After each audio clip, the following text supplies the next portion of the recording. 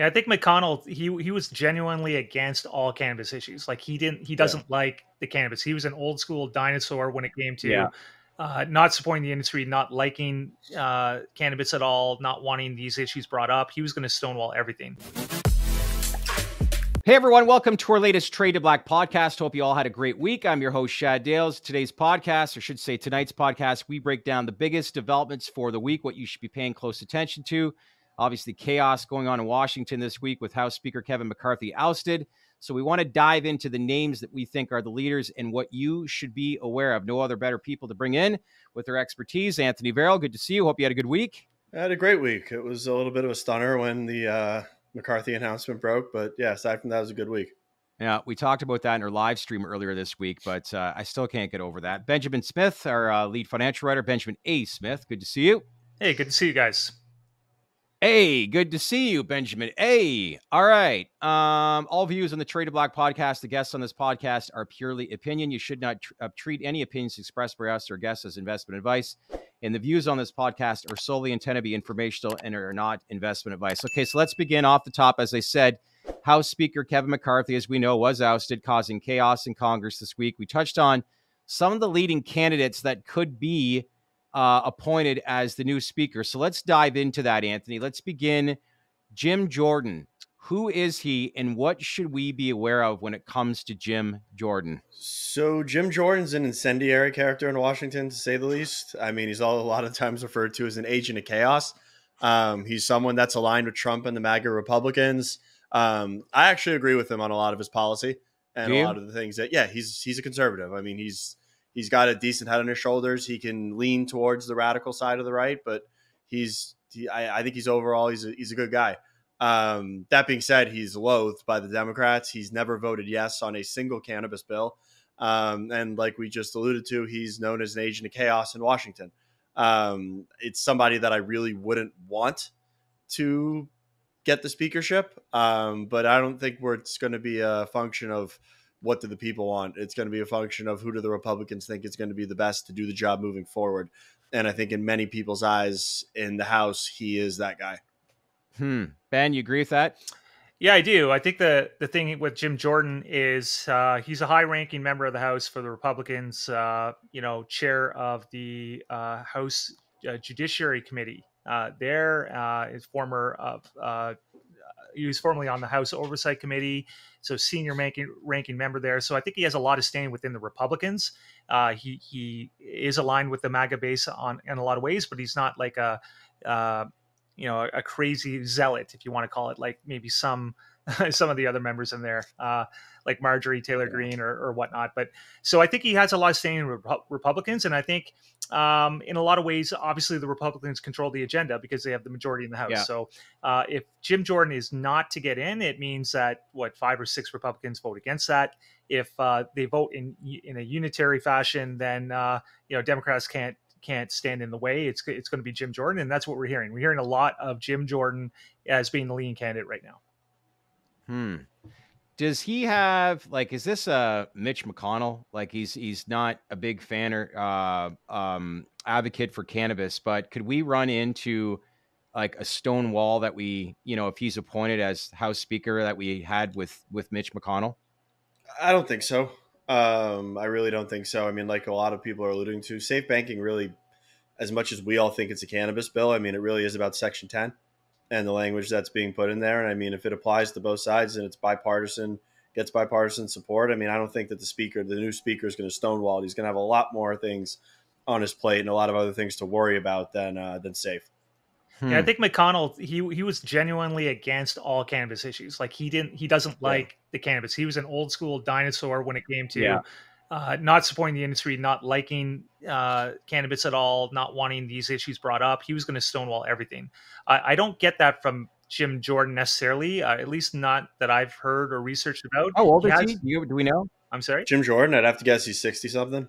Okay. Yeah. Go ahead, so Ben. He has voted against every cannabis bill, safe banking twice. He's voted against all those bills for sure, but I don't see a lot of research where he's vociferously opposed to these issues outright. He's just obviously not a supporter because he doesn't vote against it, but he's not. I don't think he's on a Mitch McConnell level. And of course, we have Section 10, which is a lot more than about cannabis. It's about guns, oil, other issues that are sort of supersede what just what cannabis is. Agent of chaos. I wouldn't mind that being my reputation if I was a politician. That's actually not a bad Twitter handle. No. Agent of chaos. All right. Secondly, Steve Scalise. Again, I'll start with you, Anthony. Who is he, and what should we be aware of? I know less about him than I do Jim Jordan. I mean, I know that he's more of a moderate member of the GOP. He was shot actually and hospitalized a couple of years back, and currently he's undergoing treatment for cancer, which a lot of people really thought that would be the reason why he wouldn't really be up to the job or be able to give it full attention that it's going to need to be right now. His view on cannabis, I think he's somewhere in the middle. He's not really for it. He's not really against it. I think it'd be a nothing burger for him, but I think he's less apprehensive to it than Jim Jordan. Yeah. You know much about him, Ben? Not really, other than the fact that he's a conservative. It's not somebody I followed too closely. He did vote for the marijuana research bill in 2022, so his record is a little bit better than Jim Jordan in that regard. But everything else, he's voted against that. So I don't view him as being a very solid candidate on the issues. He gets an F rating from normal. Jim Jordan does as well. So. Yeah, well, I am seeing there's a lot of Jim Jordan's name being floated around right now about him being appointed. You guys think ultimately that's what's going to happen? I think there's a good chance of it happening. I don't think anybody knows what's going to happen right now. There's a lot of uncertainty in Washington. The more I think about it, the fact that Donald Trump is endorsing Jim Jordan might work against him to a degree. I mean, you got to take into consideration it was 8 MAGA Republicans that just ousted McCarthy from the speakership. So I don't know how much influence they want Donald having as it relates to the House. But I mean, I think it's completely up in the air right now. This is all pure speculation. Yeah. Go ahead, Ben. No, I was going to say, if I had to bet, if I was a betting man, I would say Jim Jordan's probably in the lead just because he's a high-ranking member, as I stated earlier. And, it's harder to get support for if you're not a high-ranking member within the party for obvious reasons. Now, they may have to play ball if the Democrat, if he doesn't have enough votes and it goes to different rounds and there's not enough support on both sides, they may have to go to a lesser candidate that's more palatable to each. But right now, Jim Jordan does have a lot of standing within the Republican House. So, I think you have to give him the edge right now. Yeah. All right. There was a earnings call on with Tilray that you were part of earlier this week, Anthony, where Erwin Simon talked about how he felt that rescheduling, and if there is some sort of like legislation towards safe or even federal legalization, won't happen for 2 years. Again, we touched on this earlier this week, but again, I don't think rescheduling is going to be 2 years. Don't you think? No, I don't think at all. I think it happens sometime in 2024. Like I've said, I think it happens as early as March. It could happen as late as August. But I don't think it's going to coincide with the election or happen post. Yeah. Don't know why he said that, but clearly he's talking to some people. But do you think there's an agenda? I mean, not really, because let's think it through. Once safe, not safe, rescheduling. Once rescheduling goes out of the DEA, there's going to need to be rules and regulations drafted. Mm-hmm. I mean, there's going to be a time lag in there. I'm sure there's going to be someone that fucking slaps a lawsuit against it or something like that. I mean, he could be right. We could be sitting here 2 years from now on the cusp of everything actually getting implemented and enacted into the system. Well, I hope that's not the case. One person actually we're trying to get on through Rob Seacrest and his political contacts is Matt Gaetz, and you actually have a contact as well. We're hoping to get him on. That would be incredible to see what his take is, because obviously a big advocate for cannabis, but came as a surprise. But needless to say, for every cannabis investor, they're pro Camp Gaetz right now. Yeah, I mean, I would like to get him. I wish he was running for speaker. I mean, he's pro cannabis. He's spoken out for it. I was hoping that he was kind of just in his own self-interest, ousting McCarthy, so he could take the spot. Would be ideal, wouldn't it? Yeah, it's usually why you do something like that, unless he just wanted to cause chaos. Yeah.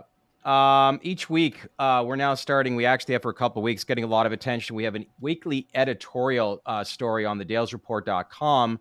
Ben, you're writing about the top 7 developments for cannabis, which is getting a ton of attention. So without going into full detail of the full 7 developments, what are some of the outlines of this week's developments that you maybe want to top line pertaining to the story? Yeah, obviously we touch on all the big stories, and that would include Kevin McCarthy, the Speaker of the House, getting ousted. That obviously that's a big one because it's very important who comes in after him, whether he supports the cannabis issues or not. And of course, we touched up on that. Of course, we'll talk about Tilray earnings and Irwin Simon. He was interviewed on CNBC after giving his thoughts on the cannabis landscape and where things are going. We've touched on that as well. And we also talked about, some other items that didn't really receive as much attention. For example, the poll affirming that most people in Ohio plan to vote yes on the Rec Cannabis Initiative. And that's important because Ohio is a very big state and it's a very important state. And this would be, not quite as akin to Florida going rec, but it would be pretty close. I mean, they got 3 major cities in there, big population. This would be pretty big for the industry. And also we talk about Lubbock, Lubbock, Texas, mid-sized town in Texas. And the importance here is that this would be the first significant community in that state and the most populous to basically decriminalize cannabis. And of course, cannabis is not legal in Texas or not recreational endowed there. So it's an important development. It's a small chip in the armor, but the regulations are coming down there. Ohio getting a lot of attention right now, isn't it? We're at the conference as far as growth states. That Maryland, obviously, we had a good podcast this week with Anthony Coniglio from New Lake. His firm actually has one of the biggest MJ REITs. But one of the things he was mentioning, Anthony, was when they lend money and they're looking at specific states, they look at states that have a well foundation of medical support, medicinal on the cannabis side. But when you look at Texas, if there comes a day of 30 million people, only 3 licenses, and that pretty much could be a huge medicinal state, given all the veteran support it would attract. I mean, I think Texas will be as big as Florida, or Texas could be as big as Florida. Granted, Texas doesn't get the tourism that Florida does, but Texas definitely has the population. It's got it's got the addressable market that could potentially look like Florida looks like, at least from a medical perspective. Yeah. All right, so that's the top 7. That will be posted. Actually, when's that going on live on the website, Ben? It goes live every Friday afternoon. Once we get the data populate, we have a data table in there for the week's biggest movers. Once we get that data in, it usually goes out sometime after 5. Nice. You also have the top 5 psychedelic developments for the week's story on thedalesreport.com, which is released every Saturday morning. So let's switch to psychedelics. Big news this week from California Governor Gavin Newsom, who signed a bill allowing MDMA psilocybin prescriptions if and when the feds do reschedule. This is not getting a lot of attention, but huge news for the space, gentlemen, because this clearly is turning a lot of heads amongst government officials. Yeah, this is this is laying the groundwork. Go ahead, Ben. Gavin Newsom lays the groundwork for MDMA psilocybin-assisted therapy to be implemented in the state when it is federally legal. And of course, we just had the MAPS data come out, which was obviously really strong. And there's going to be a new drug application soon from MAPS Public Benefit Corporation. And if that gets approved by the FDA and then they subsequently reschedule MDMA from the schedule list down to, say, 3, like cannabis, like they want to do with cannabis, then this could be legal. And they're setting the groundwork for that. So it's quite possible that California could be a assisted therapy hub for some of these psychedelic medicines going forward. And that's what Gavin Newsom has done. Nothing is going to take place right away, but he's setting the groundwork for all these important measures that are happening down the road. Yeah. Where are we at with that? I know we had Cybin on. They had a great run last week, by the way. A lot of people based off of the Steve Cohen investment. You actually had a post earlier this week looking at Compass Pathways. It's fallen on hard times after the announcement of the stock purchase back in the summer. But it's like this space, the MAPS news came out, was really, really promising. But I was thinking more would come to fruition. There'd be more attention pertaining to that. Do you think there's more to come in the near term future? Because like I said, that data was promising, but really didn't get a lot of attention from what I was originally anticipating. Anthony? Yeah, I think what happens is basically what you saw as a sell the news dynamic. We got a little bit of pop in ancillary companies that would benefit, like Numinous, for example, and then it dropped right down. Even Compass sort of ran up. I don't know if it was specifically for the data, but it ran up a little bit before from the low end of the range to the top end of the range, and now it's sitting at the all-time lows. So I think what you're seeing here is a dynamic that you see in a lot of biotech stocks, even outside of psychedelics, where the news cycles are so long and take so long to actually happen that people tend to sell news, or so when price action goes up, they're selling that because they know that there's no the catalyst table is extended. And that's what we saw here. And I mean, obviously it's great news for the long term, but there's still a lot of moving parts that have to happen before, revenue starts coming in, before the, the real near-term catalysts start to propel these stocks and the value of these stocks going forward. Still got a couple years pertaining to that, right? Yeah, I mean, it's going to be a long ride. I mean, a lot of these companies we're talking about seeing actual product in market 2027. It's a ways off. I know. I mean, if you can ride the cycles and trade the cycles, great, or just buy and forget about it, and just not really look at the position. But yes, this is going to be a long ride. Being in the psychedelic sector. Yeah, I think especially with macro too. Like you've seen the biotech industry, sort of XIB's gotten decimated. It's gotten decimated. So how is psychedelics, a promising company like Compass Pathways, going to hold up when macro is weak, when XIB is weak, and then the sector is going down, and then you have a pop? I mean, that's just ripe to be sold, because they're not going to even announce their first tranche of data until 2024. Yeah, I was wrong, by the way. It's not XIB, it's XBI is the biotech ETF that's gotten killed. Yeah. Don't look at now, guys, but Atai Life Sciences has dropped to $1.45. And that's off its lows. What was its lows? About 120. Yeah, about 15%, about 15% away from where it is right now. What was the IPO? Was it 16? Around there. I think it was 15. Wow. Somewhere between 12 and 15. What's your take on it's attention? It's purely attention. I mean, there's these are boom and bust. Like Ben said, they're cyclical on news. Yeah. Can't believe how much that's fallen though. But what's the percentage share that they own in Compass again? Is it 19%? 20, somewhere 2023, 20, between 20 and 25%. They own of Compass. Yeah. You also like high interest rate environments are very bad for companies that expect cash flow out in the future. That's pretty well known. So first of all, it's harder for them to raise capital, makes the cost of capital higher, but also decreases the value of their expected future cash flows in the future, right? So it reduces their present value essentially. So you don't want to be buying these stocks generally in high interest rates environments when their cash flows are expected way out in the future. And this is sort of a drag on the sector right now, I think.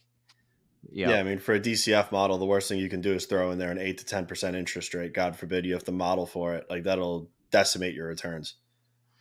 One thing I wanted to circle back, I know you talked about this week a couple of times, Anthony Cognigli was saying that too, but maybe break it down for people that are not really aware, and feel free to go back and forth, you guys, but what involves Section 10 pertaining to the cannabis industry, and why is that getting, I guess, something that people need to pay a lot of attention to that don't understand it? Yeah, it's got provisions around AML laws, around other industries that are big lobbies in Washington: guns, alcohol, oil and gas, energy, that set up certain provisions around their banking that are advantageous for those industries. So I mean, if we can push cannabis forward while also giving them an olive branch, it's a win-win. Yeah. Another important thing that was brought up was footnotes. That's something that investors really need to pay attention to when reading any kind of earnings report. But footnotes was definitely brought up front and center this week in some of our conversations based on some of the reports that these companies have done. Yeah, I mean, I think that's important. I think Ben will mimic what I'm about to say. And I mean, companies can hide and just jam shit into an earnings report and put it somewhere that you're not expecting it and just hide it. So not a lot of people read it. They're still disclosing it, but it's not really going to be common fact moving forward. Yeah, that's Yeah, for even sure. when you read the filings, like, a couple months back, I did a debt cliff story where it talked about the impending debt obligations of the top MSOs, and a lot of those, if you read the filings, are like little footnotes in the filings, right? It's like, Yeah.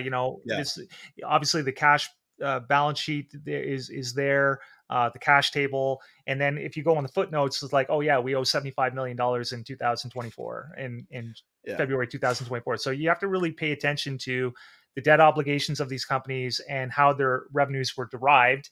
Were they one-time items? Sometimes you get huge investment gains based on cash that's deployed elsewhere that's not part of the core operations of the business. So yeah, you really got to really be attuned to how the business is running, where the cash is coming from.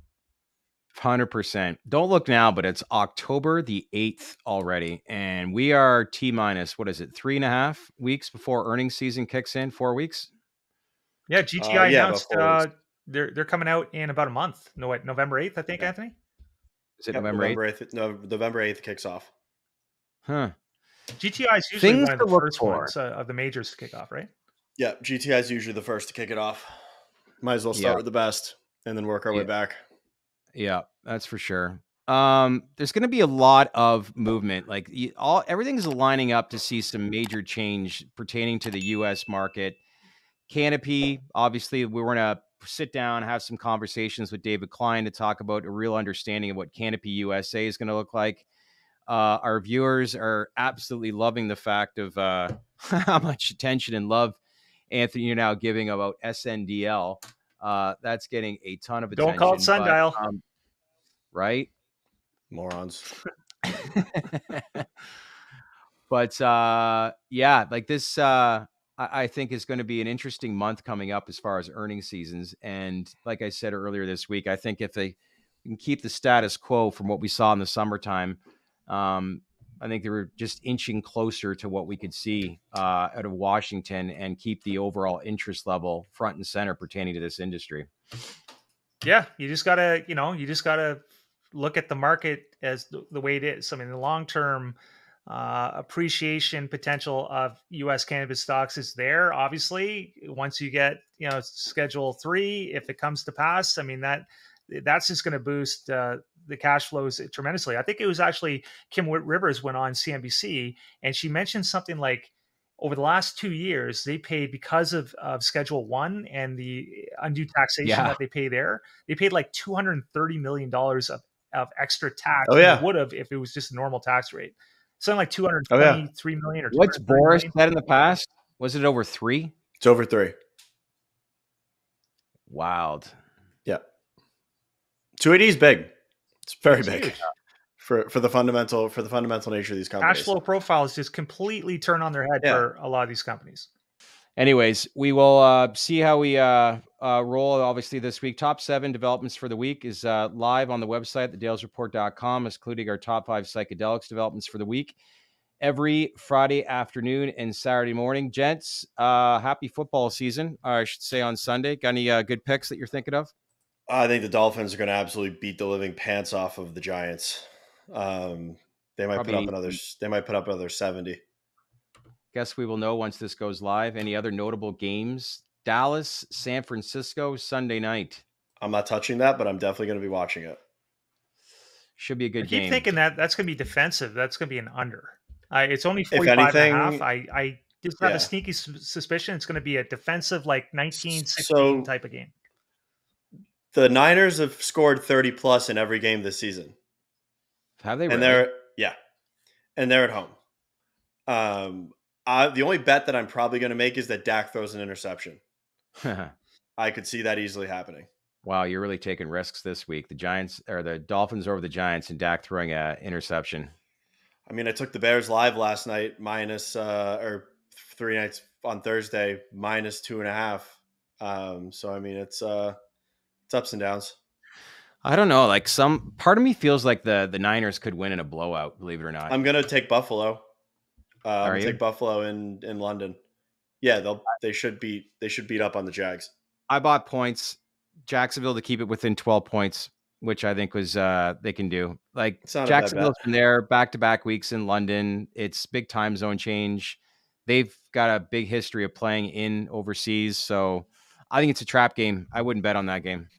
And we hit the Phillies Marlins bet, which was good. We hit the Phillies Marlins bet. I don't know. Thank you, I don't know if it was under the flu or anything like that. It might have just hit because it hit, but whatever works, man. That's all I care about.